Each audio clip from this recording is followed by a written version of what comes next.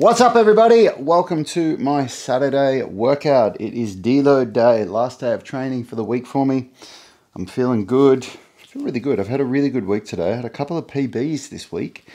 I got a personal best on my single arm hang transitions. I did 5 minutes unbroken. That is a huge accomplishment for me when I started doing single arm hang transitions. Oh, when was that? Maybe 2 or 3 years ago. I could barely do 90 seconds unbroken. So that's a big accomplishment. I also got 6 reps on both sides of single arm active passive hanging. You're going to see me do both of these exercises in just a minute, actually, once I finish doing this golfer's elbow rehab exercise here, or treatment, I should say, not exercise. And so 6 reps is a really huge accomplishment as well, because you know, I had a slap tear in both shoulders. One was, I think, 5 years ago, and one was 4 years ago. I think it was about that time. And, you know, I've been rebuilding myself ever since then. And so now I'm getting stronger than I've ever been before, you know, which is a big thing after something like slap tears. A lot of people think that once you've had a life-changing injury like a slap tear, that's it. Your best days are behind you. And I don't agree with that. I think that we can always get better. And so I didn't have surgery. I've only had surgery on one injury that I had. That was 25 years ago. That was a torn Liz Frank ligament, and that really did require surgery to hold the bones back together while the ligament repaired itself. But everything else, all my other sports-related injuries, I haven't had surgery on. And so I didn't get surgery on my slap tears. And I'm doing really well now. And so it's a big accomplishment when I get a PB on something to do with my shoulders. Big deal. Oh, that is painful. Look at all the blood rush back into my elbow. Look at that. Woo! So what I'm doing here is, this is like a metabolic flush. I'm basically forcing all of the blood and all of the fluids from my elbow out, back through the system. And then what happens is, because it's all been squeezed out, it's so tight, you know, that I can barely handle the pressure here. And then and then I go from here. So, you know, you're squeezing it, and then when you release it, the body has to bring blood back to the area, and so you get this whole, you know, a whole lot of oxygenated blood flooding back into the area. And it's really, really good. So these things are really cool for wrist, knee, ankle, or elbow injuries. Not very good for shoulders or hips. Pretty much impossible to wrap up your shoulder or your hip with this thing. But ankle, knee, wrist or elbow injuries, very, very good. I've got a link in the description of this video for them if you want. They're called physical therapy floss bands. You can get it on Amazon. I've found it for the cheapest price for you guys. Of course, we get a very small commission, which helps the channel. Like all of the equipment that I use, you can get it in the description of the videos. Woo! Look at that. Oh, look at that. It looks like I've got, well, I don't know what that looks like, all those lines, but you can definitely see a bunch of burst capillaries there. So I've had golfer's elbow for the second time in my life now. I've had it probably, I don't know, probably about 5 months, but when it started, it was terrible. It was like a 5 or 6 out of 10 pain. But for the last couple of months, it's just been lingering with a 1 out of 10 pain. And I saw this at the top of my shelf, and I'd completely forgotten about it. I completely forgot how much this was a part of my golfer's elbow rehab the first time that I had it. So I found it again, started using it, and it's doing me wonders. It's really, really good. And this is a body blade. This I used for part of my rehab journey for the slap tears. And now I use it here and there for my warm-up. I don't necessarily do it every day, but really good way to warm up the rotator cuff. Good way to stimulate the rotator cuff because it causes the humerus to do that in the glenohumeral joint, which not many other exercises do that. And that's pretty unique for the rotator cuff, so it challenges it in a very, very different way.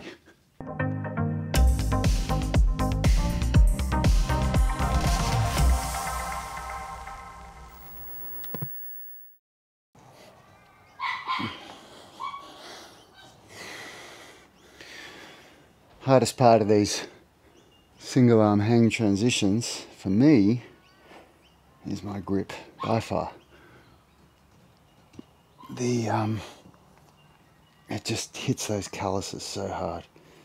It's not grip strength, it's the pain and discomfort of your calluses being pulled. Very challenging. Such a good exercise for flexibility in the shoulders, for the lats especially, of course. Also for grip strength and for pulling strength, you know. This transition from side to side, you have to do a really good active pull here like this. And then the idea is that now I'm just hanging passively, completely relaxed, and trying to do it without swinging.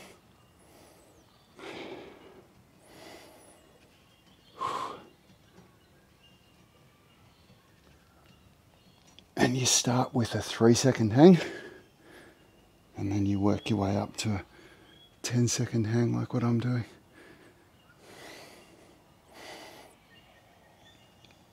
Or maybe 8 or 9 seconds now that my grip's starting to go on this hand.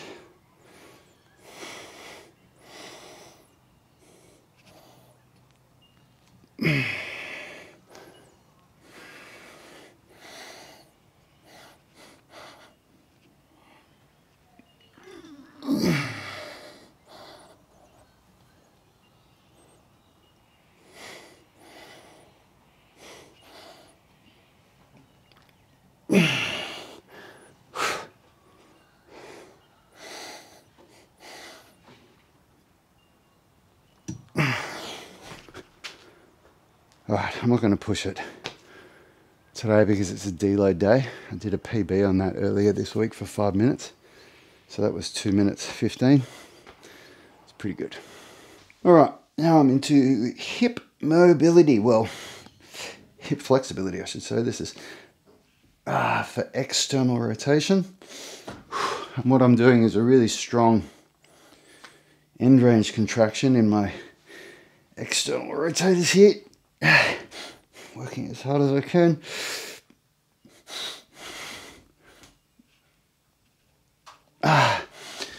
If you're not working as hard as you can at your absolute end range, then it's not an end range contraction and it won't have the desired result.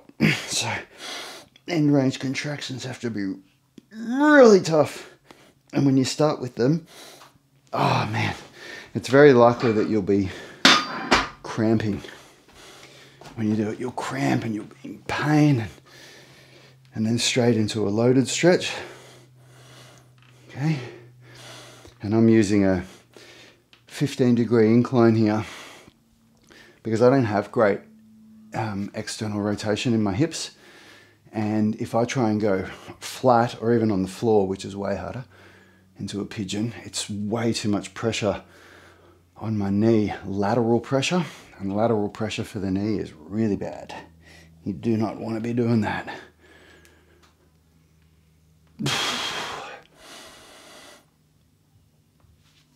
And that's a really good way to increase your hip external rotation.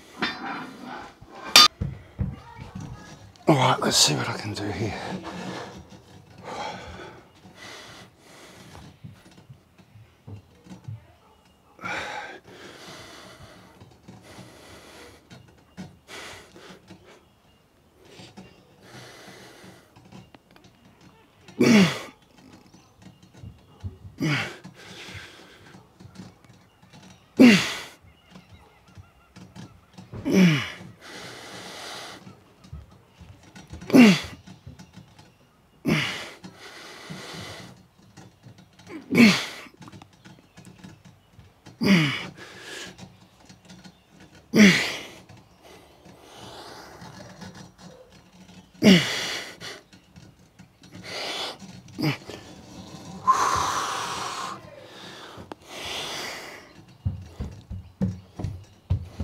Come on.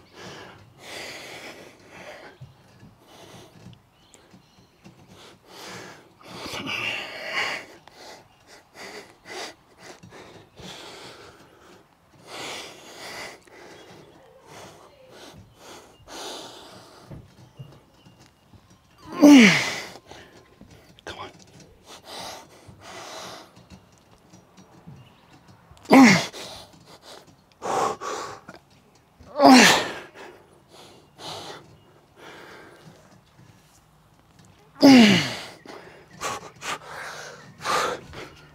Woo! All right, so got my 6 reps, which was my PB that I got this week. 2 extra forced reps with assistance. And break through to that 7 rep range on my way to the goal of 10 reps.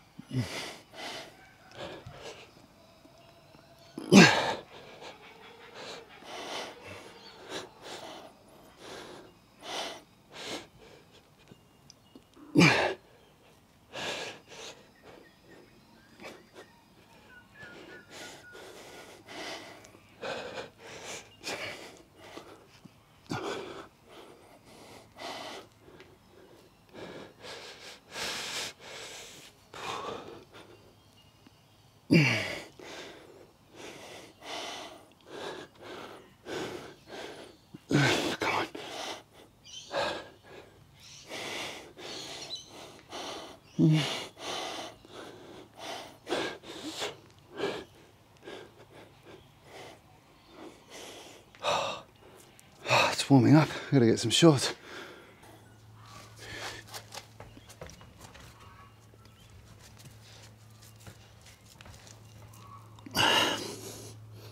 Alright, today this is my warm-up for my free handstands.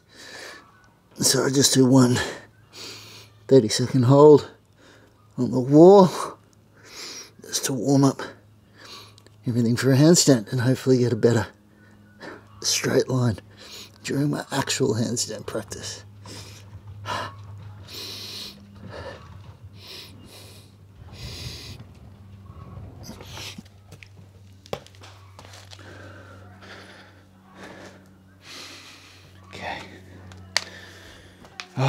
And now the dreaded compression strength. I hate this.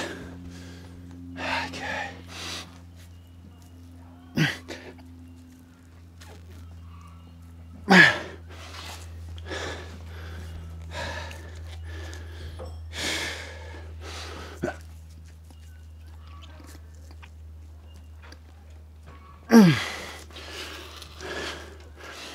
Straight from the end range contraction into the loaded flexibility.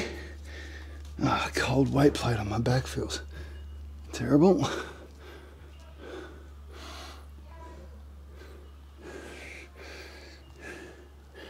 loaded eccentrics like this are a really good way to develop flexibility, because they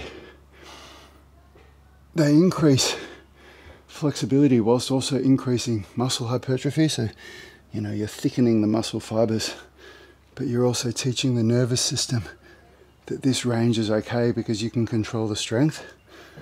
So it's a really good way to develop flexibility that is usable and that's safe, that's not a range of motion where you can get injured. And then when I come down like this, for a bit of it, like about a 30-second hold, and I just go through some tensing my quads.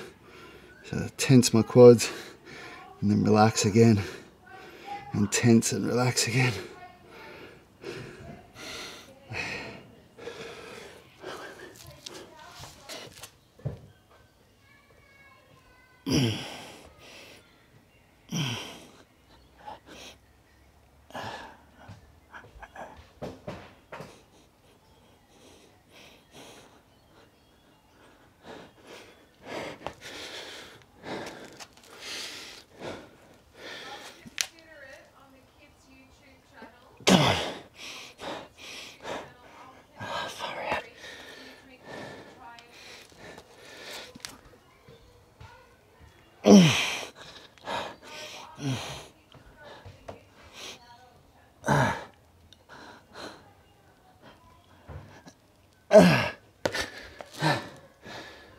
Okay, not a bad first set.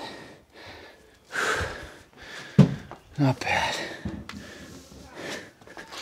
All right, come on, come on, come on, come on.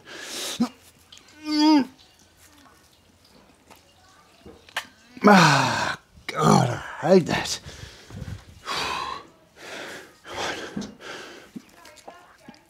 Ah.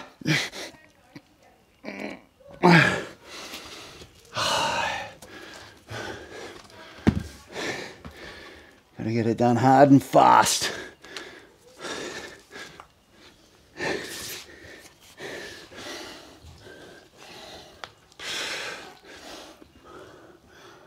Oh, come on.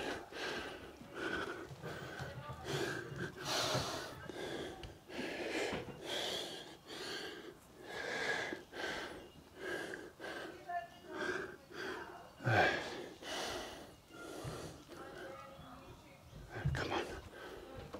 7. Okay, and then I just hold here and contract my quads hard. And then relax. And then again, contract hard. And relax. Another hard one. And relax. One more.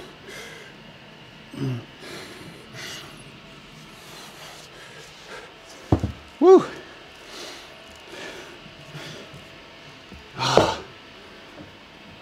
Oh, this is good training. I'm making really good progress at the moment.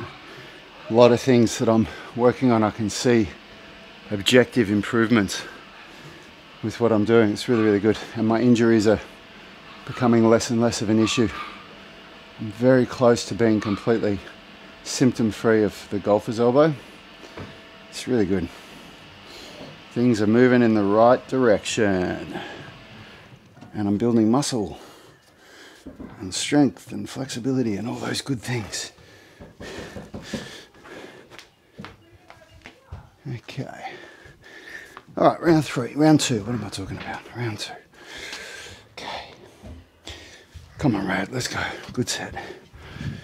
Come on, get it together. Good set.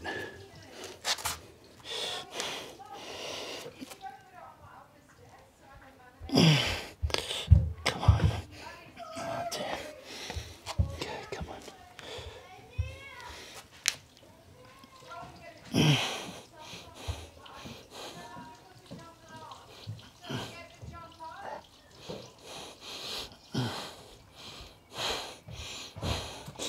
Come on.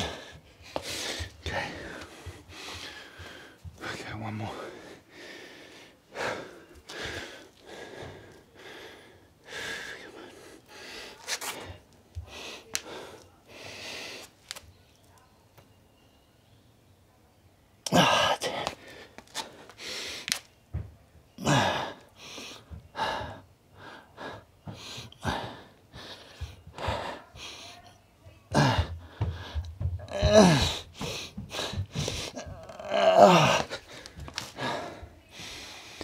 Not as good as the first set, but I still got some time there. Got some volume in. All right, come on. Okay, let's get there.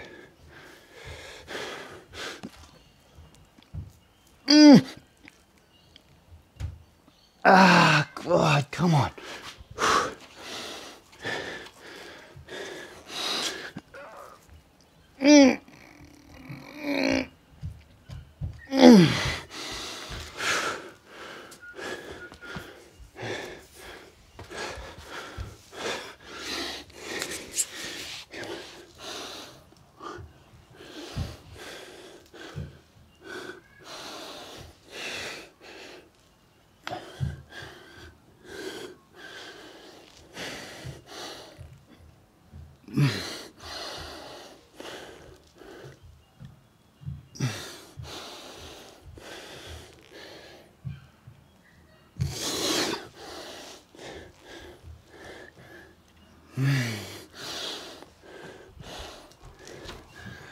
Hey, come on.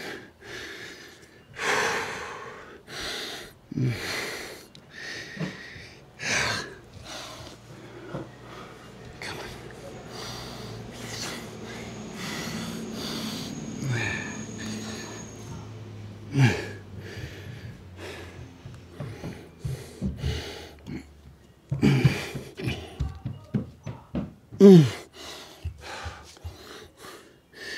Come on.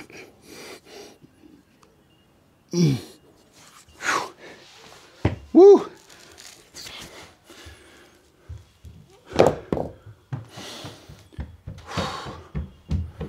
Good stuff. Okay.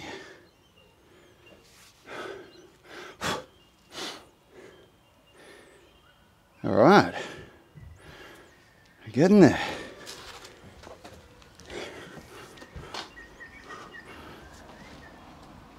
Okay. All right. Let's do this. Come on.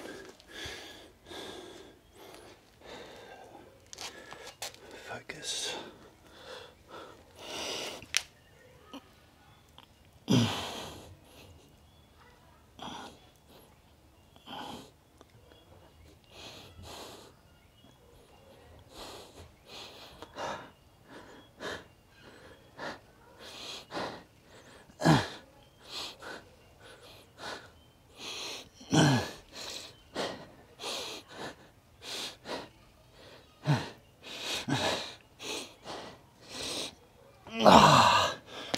Woo! 30 seconds, baby. Boom! That's what I'm talking about. I'm actually gonna just do 3 sets of compression strength and pancake today because it's a deload workout. Ah, yes. 30 seconds. You really got to celebrate those little wins, you know. It might, like you do handstands every day like I do, and you know, at my level, I'm not consistently getting 30 seconds yet. And so if I get one, it's like a big deal. And sometimes it can just, you can wash it under the rug because you do so much handstands or whatever it is you're working on. You're like, oh, yeah, I got 30 seconds. But no, it's a big deal. I'm happy. It's been a really good week this week. I feel very accomplished today. Had some good wins, a couple of good personal bests. Really good week to come back, you know, after those 2 weeks of recovery after surgery. It's awesome. I feel really good. I feel really good. Okay, stop it!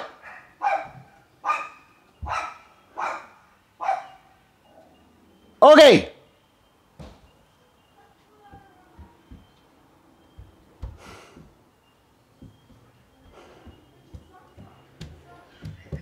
Okay, one more round of this, and then into some flow.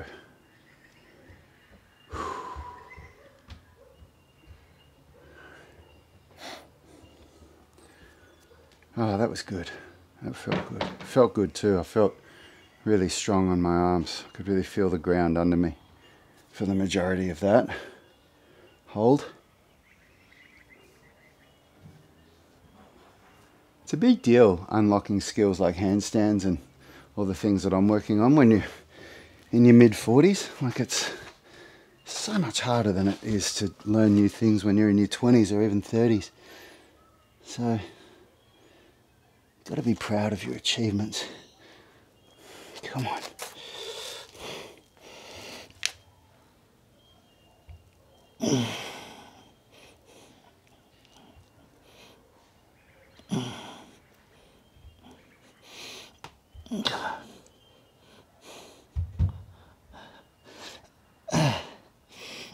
Oh, come on.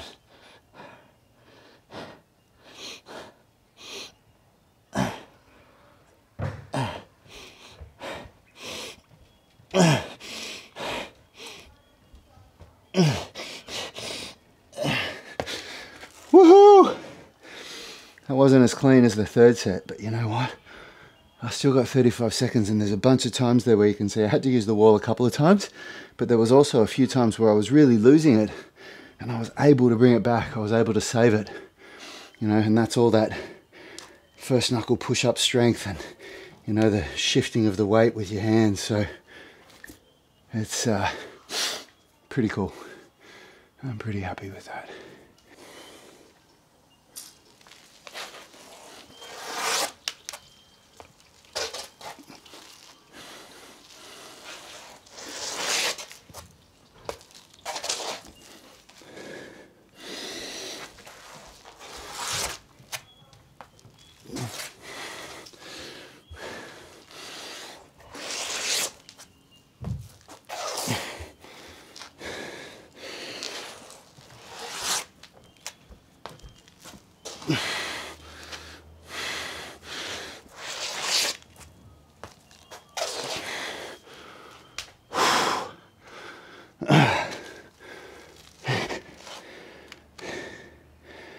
And believe it or not, I am getting better at that goddamn move. It's been a real work in progress for me to make any substantial progression with that movement. When my coach Roy Gold gave it to me, after the first phase, he had to give me a regressed version that was way easier because I just couldn't do it. Had absolutely no strength after those slap tears to be able to push and hold my body in that position. So this is a big improvement. Okay.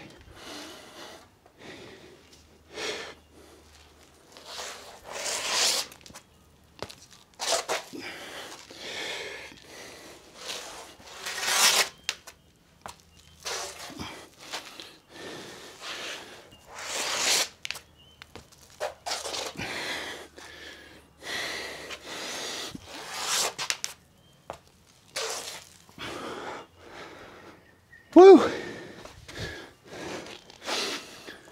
Ah, getting better.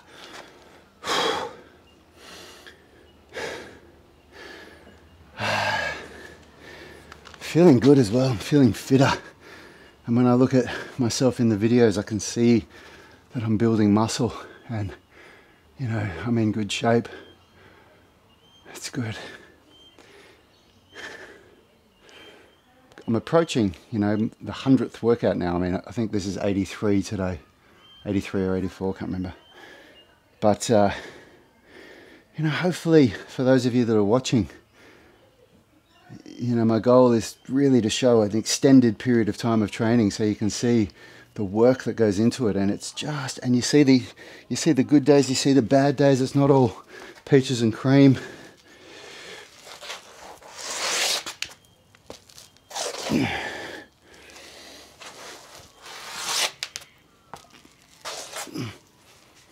But you just keep going. You get the work done and you get the results you want.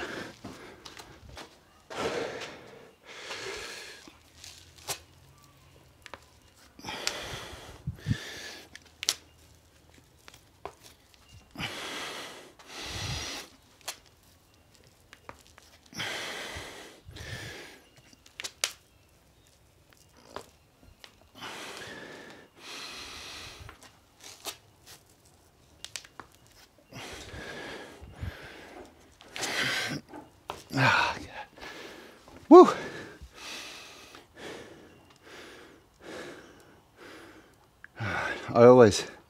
You always see me come to my phone between sets. I'm recording my my reps and my weight, well in this case just my reps, and starting my rest timer, because my workout's like, you know, rest between sets is actually one of the variables in periodization. I'm getting hot. I'll take the shirt off.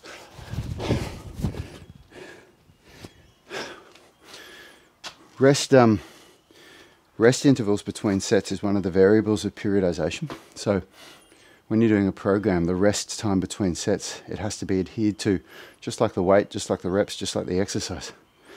So that's another reason why you always see me go to my phone straight away between sets, so that my rests are accurate. Okay, come on.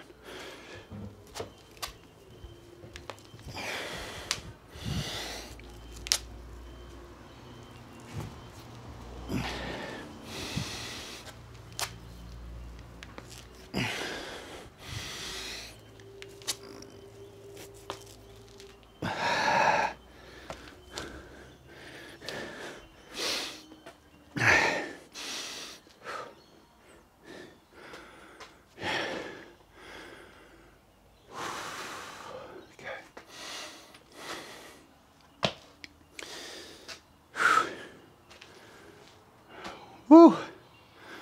Going down to see Yanni today, my brother. If you didn't know, the co-owner of Unity Gym, who you never see on the videos because he does all the finances and the customer support and all that stuff. But yeah, going down to see him and my two nephews and our dad. Gonna have a big family catch up today.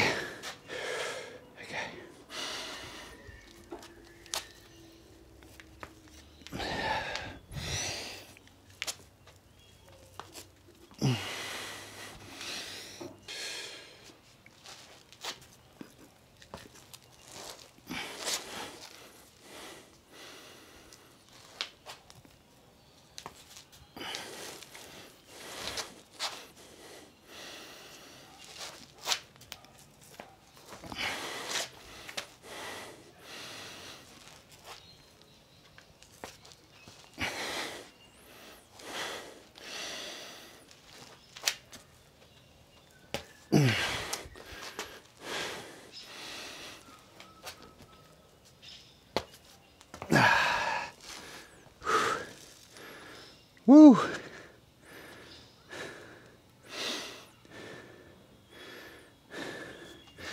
This one's a lot harder than you'd think. It's I have to move this camera this way a bit. It's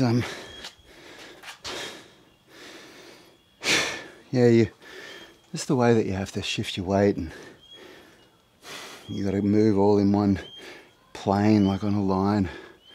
Do it slow and controlled. It is harder than what I thought when I first started doing it. The hardest part is the transition of weight from one side to the other for me. After these slap tears. Okay. Just got to try and make every set a little bit better than the last one.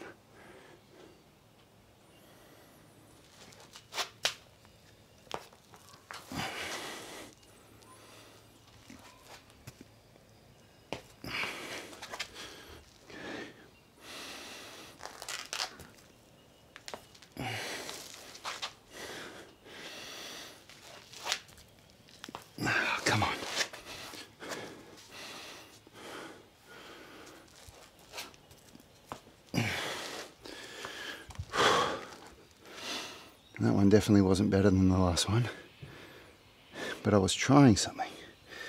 And so you have to think about what you were trying and make it better.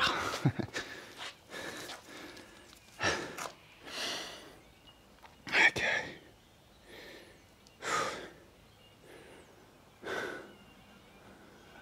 Oh, I feel so good on Saturday doing my workout when I've done all my workouts all week.